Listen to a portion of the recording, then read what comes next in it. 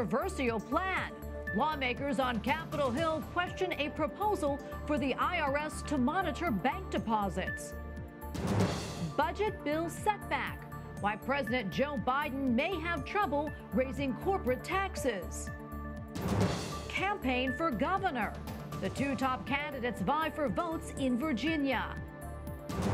And zest for life. We have a new report on Pope Emeritus Benedict XVI. On EWTN News Nightly for Thursday, October 21st, 2021.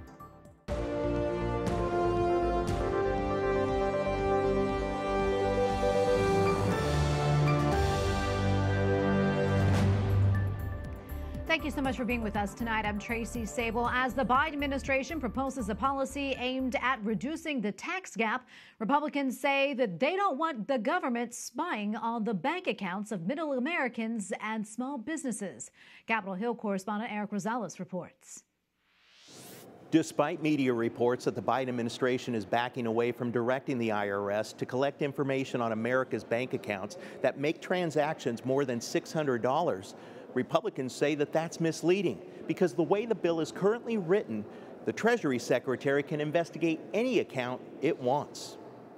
The Secretary, meaning the Secretary of Treasury, will be given broad authority to issue regulations necessary to implement this proposal, which says that the IRS will be given broad rulemaking authority to get the data it wants. I asked House GOP leader Kevin McCarthy about this. He backed up Senator Mike Crapo's analysis. Any American who makes more than $29 a day or spends $29 a day, you are a target. And that's the majority of Americans. Senator Mike Crapo is a lead Republican on the Finance Committee. He says the language in the bill is vague. He did offer a simple solution. Why don't they just put a ban in there that bans the IRS from snooping in the accounts of people who make less than $400,000?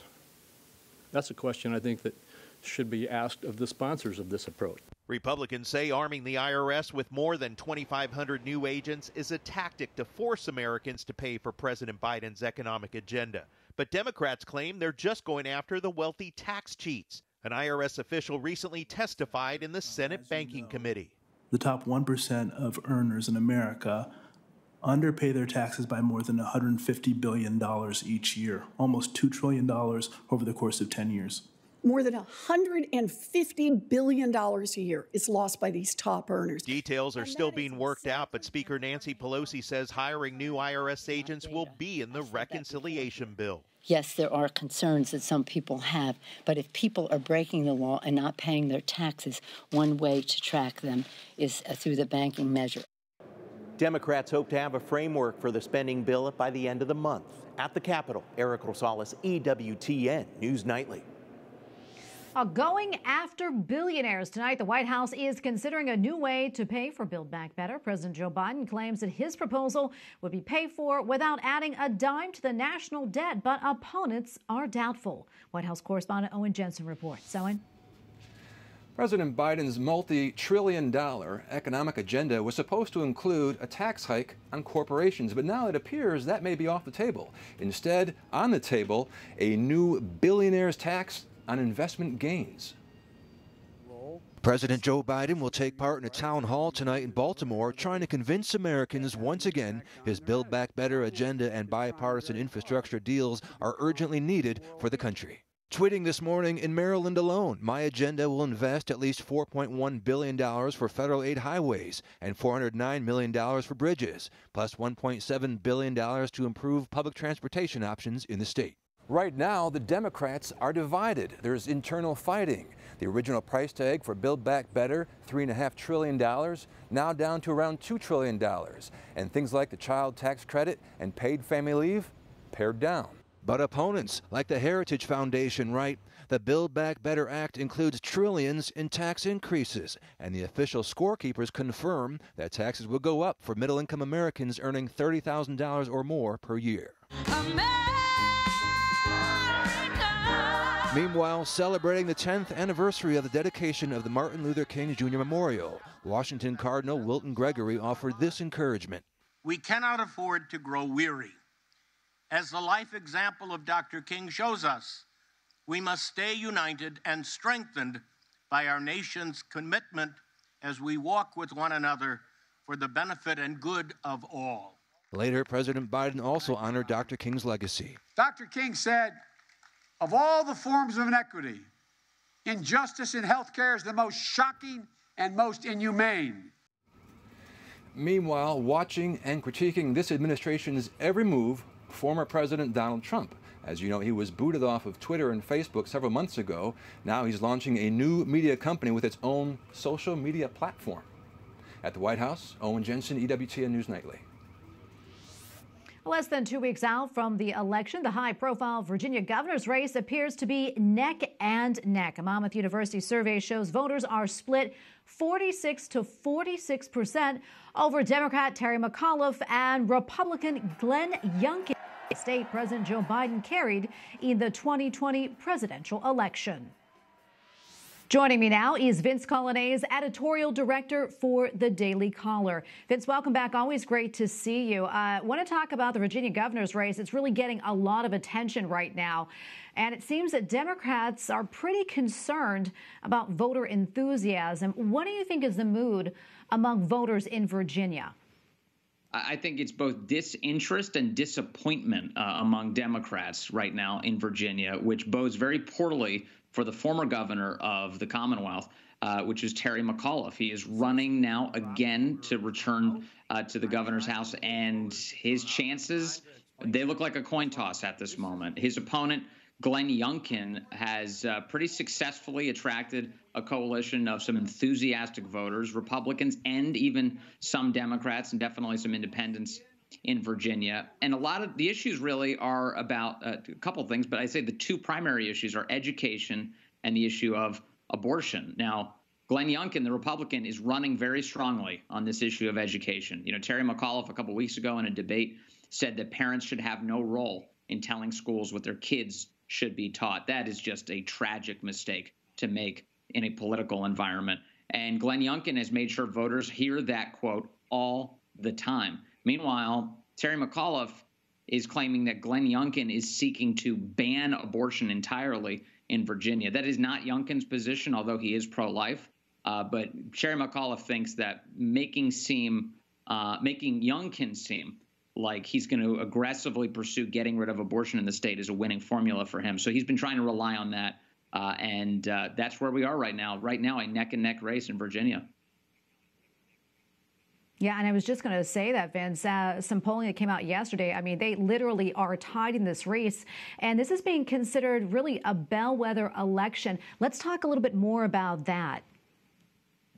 It is absolutely, and the reason why I think it's safe to consider this one a bellwether election is because Terry McAuliffe feels like that. If you listen to the rhetoric he's been using on the campaign trail of late, he's been complaining that Democrats in Washington are not getting their legislative agenda passed, and as a result, it's weighing him down. Now, I would argue that Terry McAuliffe is not a very good candidate anyway, and so his problems are mostly of his own making. But insofar as Republicans, especially in Virginia, are energized, part of their energy does actually come from the failures of the Biden administration. So as you're watching as Joe Biden's numbers are absolutely plummeting. I mean, he is falling to new record lows in polling every day now. Big Monmouth University poll out this week that demonstrated he is just not polling well. He's especially turning off independents who are turning against him in rapid numbers. That's going to have an impact in Virginia. And Terry McAuliffe is going to have to bear the cost of Joe Biden's failures, especially if Terry McAuliffe ends up losing this race. Yeah, Vince, I want to take, before we wrap up, a look at the country kind of overall. We're seeing a number of Democratic lawmakers announce their retirement ahead of the midterm elections. Do you think the U.S. House of Representatives may flip? And what do you think is spurring these retirements? I think it's very likely it's going to flip. I mean, right now, within just the Democratic Party, there is gridlock over what the agenda should be and how far left to take the country. And it's disenchanting some of the members, and they are announcing their retirements. They're leaving. I think at this point, the House is, if the election were today, Republicans would very easily take the House and perhaps the Senate. So I think right now, the party with headwinds is the party in power. Democrats, again, owing to the fact that so much in the country is out of control right now, and voters blame the people who are in power. Democrats controlling the White House, the Senate by the slimmest of margins, and the House by a very slim margin. They're getting blamed because they're failing the American people. And so we could see, I think, a real change in one or both houses next year in those 2022 midterms. Well, Vince, thank you so much for coming on. I always appreciate your analysis. Vince Coglianese, Editorial Director of the Daily Caller. Thank you again. Thank you, Tracy. A former major college football coach says his firing earlier this week was an attack on his Catholic faith. Nick Rolovich and 4 assistants were fired by Washington State University after they refused to get a COVID-19 vaccine. Rolovich says that his request for a religious exemption to the governor's vaccine mandate was denied. He also says that he is planning to take legal action. Pope Emeritus Benedict XVI is full of zest for life, says his personal secretary. A letter from the Pope Emeritus had expressed fraternal grief for the recent death of Father Gerhard Winkler, a dear friend and former colleague. Benedict's secretary says its sentiment to join friends who have passed was not morbid, but rather lovingly intended. He adds Benedict is crystal clear in his head and has his typical Bavarian humor. And for more details about this story and Pope Emeritus Benedict XVI, see the story at CatholicNewsAgency.com. El Salvador's Congress has again upheld its total ban on abortion. The vote was 73-11 to retain the country's right to life constitutional article, which was approved back in 1998. It marks the third unsuccessful challenge to undermine El Salvador's pro-life law. Flash floods and landslides in northern India and Nepal have claimed nearly 200 lives. Death tolls are likely to rise as thousands of rescue workers search for the missing. Regional mountains in the neighboring countries have received unrelenting rains for the past 3 days. Rivers are overflowing, washing away roads, bridges, railways, and even homes. Coming up, UK attack update. Police nab a suspect accused of killing a pro-life politician.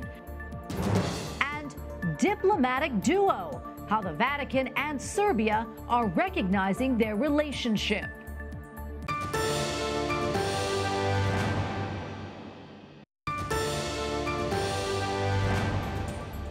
British police announced charges in last week's slaying of Sir David Amess.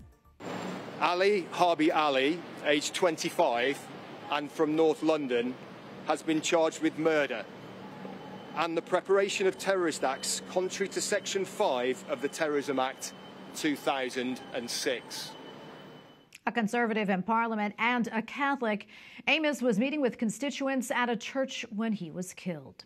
An exhibition this week in Rome is celebrating the 100th anniversary of diplomatic relations between the Vatican and Serbia. The exhibit opened earlier this week, and it includes a number of documents that have never been placed on public display. They reveal the diplomatic relations that existed between Serbia and the Vatican from 1878 until the start of World War I. The Kingdom of Serbs, Croats, and Slovenians established ties with the Holy See in 1920.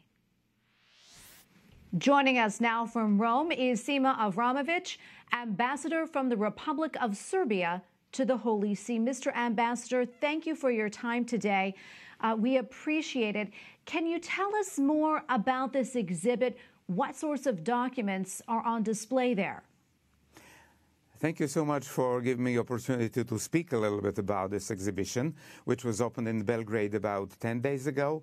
And we had a few days ago a twin exhibition here in Rome at the University Lateranensis. It's a very prestigious place in the academic sense, but also part of the Vatican university space. The exhibition is important both for public in Serbia and for the public here, or even wider in the world. For Serbian people, it is very important to see that the relationships with with Vatican are really very, very old. And I think that the most important message is that the most representative people of Serbian intellectual elite, statesmen, professors of the university, politicians were very fond of establishing the relationship with Vatican, among the first countries by the end of the 19th century. What is not very well known is that in that time Vatican didn't have a lot of treaties and concordats, so Serbia and Washington made one of those very important first steps in their relationship by the beginning of the 19th century. It was particularly by the beginning of the 20th century, crowned by the acceptance of the Concordat in 1914, just a few days before the First World War started. And I'd like to switch gears slightly here.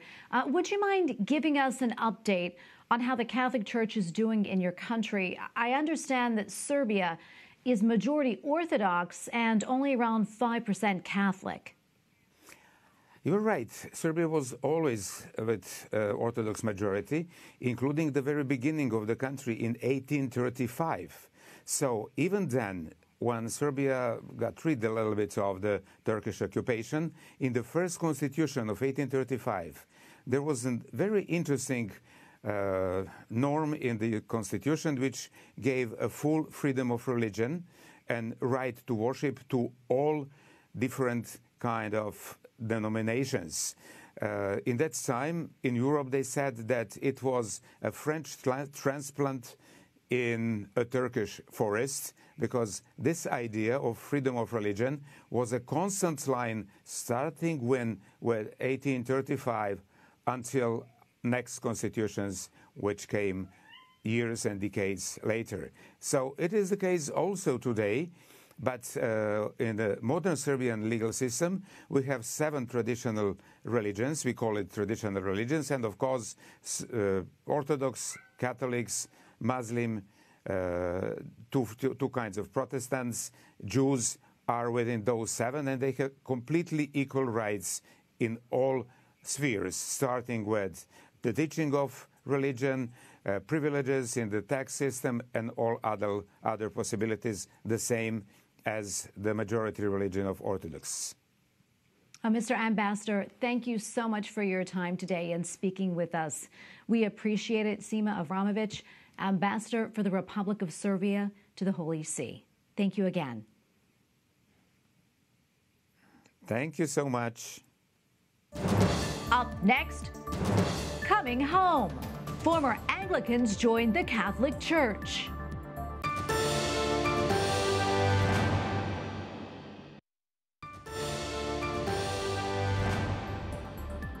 Tonight on EWTN Pro-Life Weekly, the founder and chair of the U.S. Senate Pro-Life Caucus, Senator Steve Daines, reacts to the 9 appropriations bills introduced by Senate Democrats.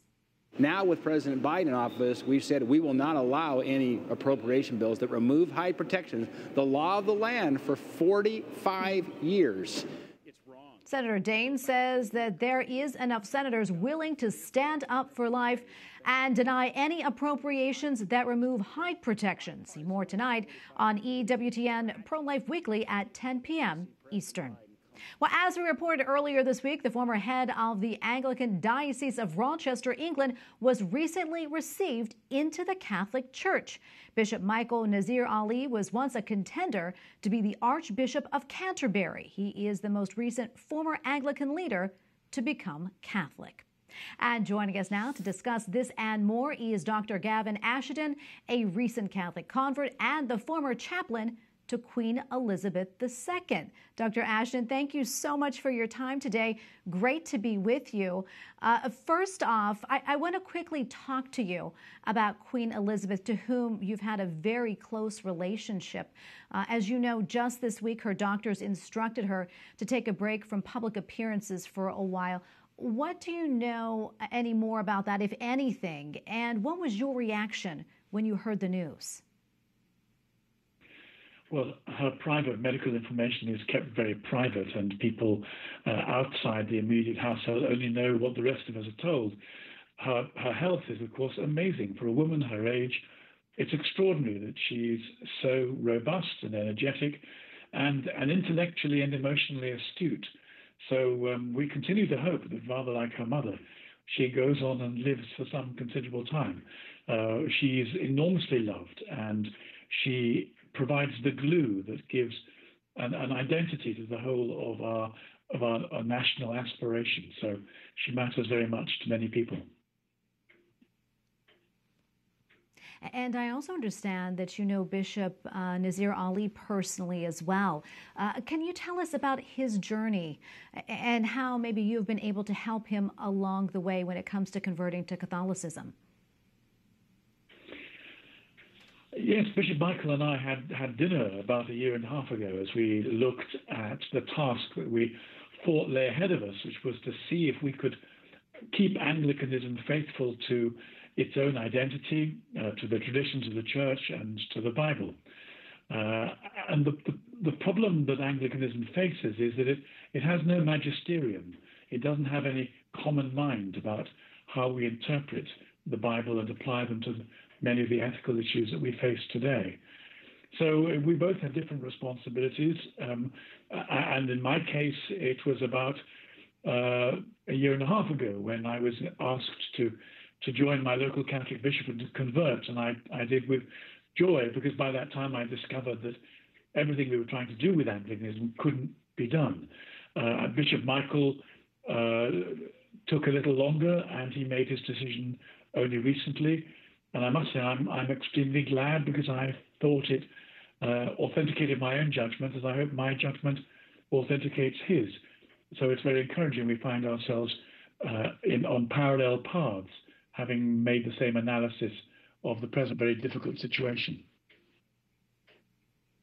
Yeah, and what I find interesting, it seems that neither you nor Bishop Nazir-Ali are the first prominent Anglicans to actually convert to Catholicism recently.